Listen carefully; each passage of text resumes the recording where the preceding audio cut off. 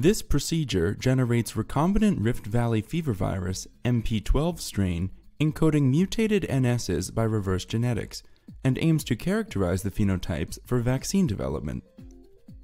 First, using a transfection system in BHK T7-9 cells, which stably express T7 RNA polymerase, recover recombinant MP-12 strain mutants.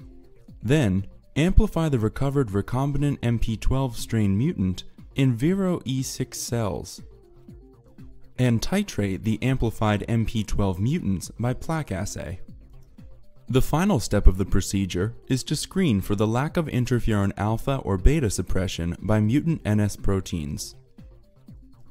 Ultimately, results can facilitate the preparation of candidate live attenuated vaccine for Rift Valley fever through a reverse genetics system. The main advantage of this technique over existing methods like randomly introducing mutations into viral genome by using chemical mutagen or serial passage is the ability to introduce designed attenuation mutation into viral genome by using reverse genetic system. This method can help address key questions in the field of Rift Valley fever vaccines, such as the significance of the major virulence factor NSS in the immunogenicity of vaccine candidates. Generally, individuals new to this method will struggle, because Rift Valley fever virus, like in NSS, form target plaques, and visualization of plaque required an optimized technique.